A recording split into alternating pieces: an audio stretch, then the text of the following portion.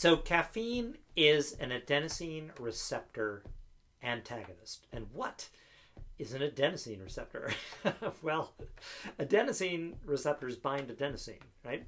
And adenosine, you may have heard that chemical name before because it's part of adenosine triphosphate, or ATP, right? The sort of major energy, currency of the cell. It's also adenosine, a building block of nucleic acids, right?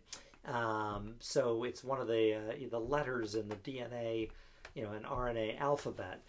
It's an important intermediary metabolite. It acts as a building block for nucleic acids and a component of the biological energy currency ATP.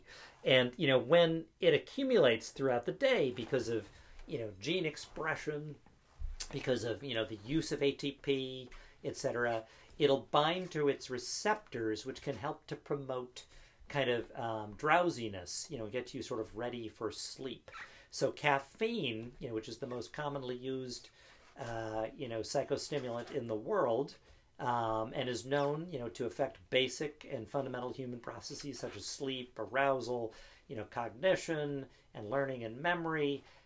It acts as an antagonist on these adenosine receptors, and so it can, promote arousal. It can, the body may be sleepy. Maybe sending this signal. There's plenty of adenosine available, that would, bind to these adenosine receptors and promote drowsiness, right? Reduction in modulatory transmitter release, and send you towards sleep. And yet, with a cup of coffee, you're gonna, have the caffeine bind to and antagonize these adenosine receptors, so the brain will not listen to these adenosine signals, and you'll be, significantly more alert.